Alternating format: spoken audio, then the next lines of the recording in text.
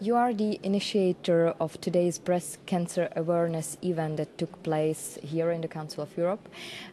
Why do you think it's so important to raise awareness about breast cancer?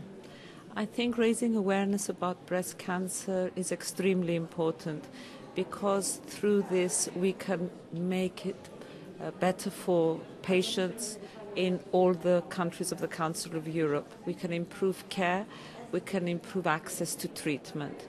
And the awareness event today was not just about everyone wearing a pink ribbon. It was about sending a message that this is a disease that affects hundreds of thousands of women and fewer men across Europe every year, and we need to fight for the best possible care for these patients.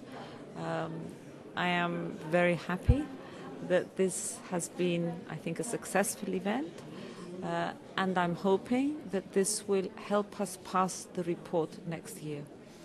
Exactly, your report. You want to address also the issue of prevention and access to care. Can you tell us more about the prevention? Certain things in our lifestyles that we can do to prevent breast cancer. By controlling our obesity, by exercising, by controlling alcohol intake, you can in fact reduce your risk. So I think it's very important, especially for the younger women and for women who have been diagnosed with the disease, to prevent relapse, is to be aware of these issues.